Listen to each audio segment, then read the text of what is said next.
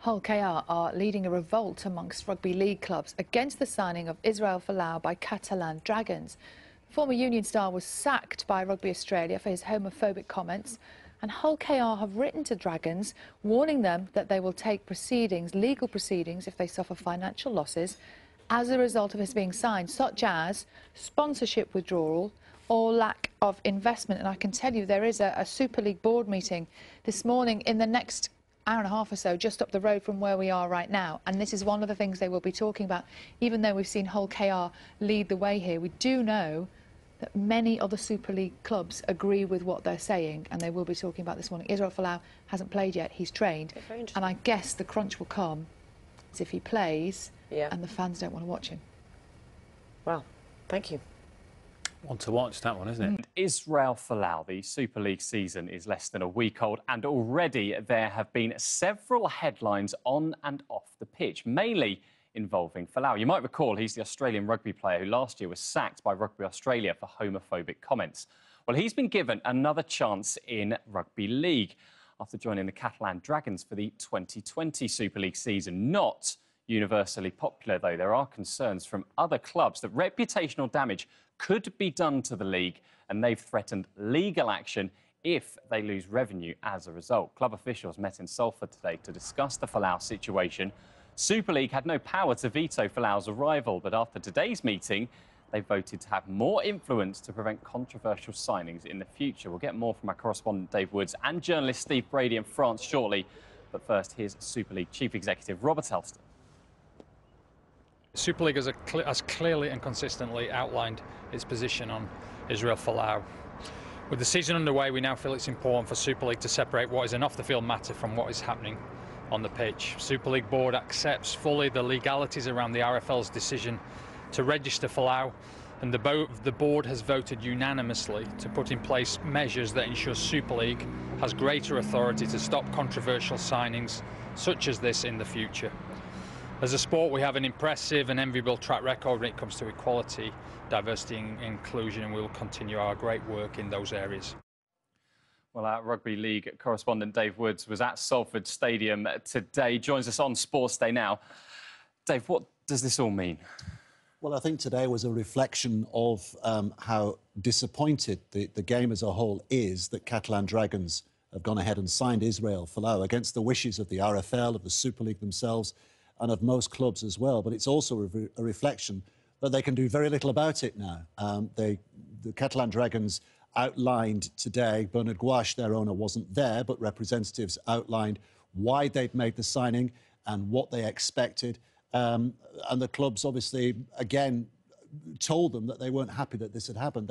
They are looking at ways of, as we heard there from Robert Elston, of somehow legally framing a way of stopping these so-called controversial signings happening again.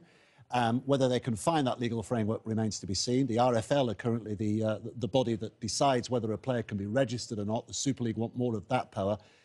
And is that a case of preventing Israel Folau signing a second year of contract at Catalan? Currently, he's on a 12-month deal. I was going to say, how do they stop this happening in the future? Is it down to the clubs? Is it down to Super League? And presumably there's some kind of law involved in this as well, in terms of where people can work. It's very difficult to see how they can if a club is hell-bent on signing a player. We are led to believe that last May all 12 Super League clubs got together and Israel Folau was discussed, and at that point all 12 said no, we don't want to sign him. But Catalan have also obviously gone unilaterally away from that, decided that they do want to sign him, perhaps not realising what kind of furore was going to be created as a result of that. And it's difficult without having all the clubs agreeing how they can prevent it. You know, is a club going to come to the rest of the clubs and say, we want to sign this player? And other clubs might say, well, you can't sign that player because actually it makes you a better team, and that's to our disadvantage. So it's mired in a lot of confusion. Well, Dave, stay with us because you mentioned the furore there. In England, well, actually, in France, it's a little bit different because we can get the view from France. They've had a week to digest Folau's arrival in Perpignan. Journalist Steve Brady is based out there and covers the Dragons. He told me earlier the reaction has been very different to the UK. To be truthful, it hasn't had the impact over here with the general public that it has had back in the UK or back in Australia. I think they're a little more pragmatic over here maybe about the issue, maybe not as obsessed with social media. and I don't think it's had the same impact as back home in the UK. Folau himself has declined an interview with the BBC, but he's spoken to the club today. He says that he's grateful for the opportunity afforded to him by the Dragons. Do you think he or the team will be affected by all of the events and the commotion that's been surrounding his signing? I don't think there's an issue at all certainly between the players. I spoke to a couple of wingers who are looking forward to saying, please get him on my inside centre, I'm going to score a lot of tries. So I really don't see any animosity between players, no division whatsoever. And I think if you talk about inclusivity, they're going to include him in the club. And we have quite a few Oceania players down here anyway, from Fiji and Tonga and Samoa, and they're of similar kind of backgrounds. And I really don't see any division or any problem with Israel slotting into the team. I bumped into him myself. He seems a very pleasant, a very mild-mannered kind of guy.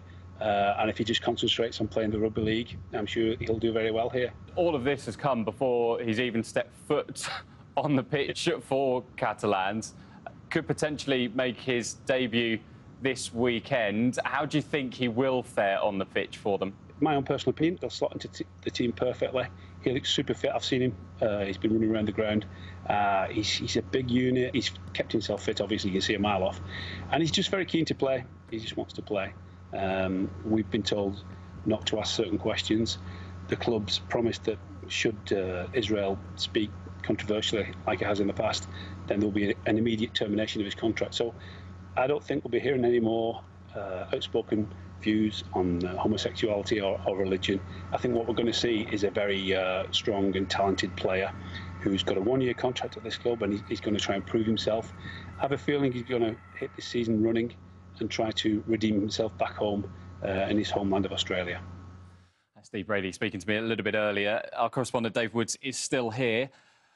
Do we expect to see him make his debut this weekend? Will it be a challenge for him to come to Wakefield? We're told by Alex Chan, the director of rugby at Catalan, and Neil Wood, who's the representative of the Catalans over here in England, that he will not be playing this weekend. He's only arrived in Perpignan in the last week or so. He's got to go through various fitness tests.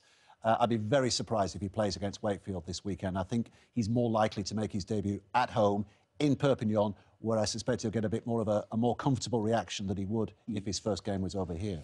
And he's only got a one-year contract. So what does the future hold for Folau and some of the discussions that have been happening in that meeting today? I guess a lot of that is down to him. If he repeats some of the things he's mentioned on social media in the past, then I suspect it'll be a very brief career in rugby league with Catalan because of the penalties that are already laid down in the contract for him and the club. If he doesn't repeat any of that, then who knows? He might extend further in Super League. He might return to rugby union. It's going to be interesting to see what happens over the next few months. Dave Woods, our Rugby League correspondent, thanks for joining us on Sports Day.